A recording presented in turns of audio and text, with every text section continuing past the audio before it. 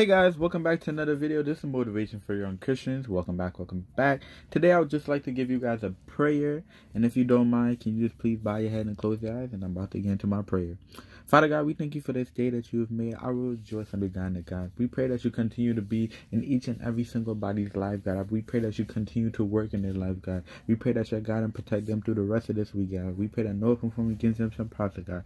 We pray as this year just went by with all the goods, the bads that happened, God. We pray that we'll be able to reflect on the goods, God. We'll be able to keep on pushing and forward and continue with our life, God. We pray that for anybody that's going through any trials and tribulation, God, that you'll continue to help them. You'll continue to be the Lord. You'll continue to be the God. You'll continue to protect them, God. And I just pray that they'll know that in life you're meant to go through trials and tribulation. Trials and tribulation are going to happen, but as long as you have a strong faith with God, He'll continue to be with you. He'll continue to help you.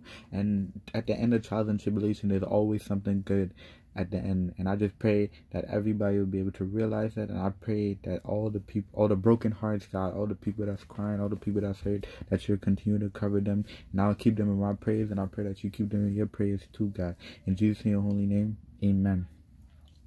That's it for the video, guys. Share this video with anybody that you think need this prayer. I love you guys. Thank you guys for coming back each and every single week. This is motivation for young Christians. I'm out.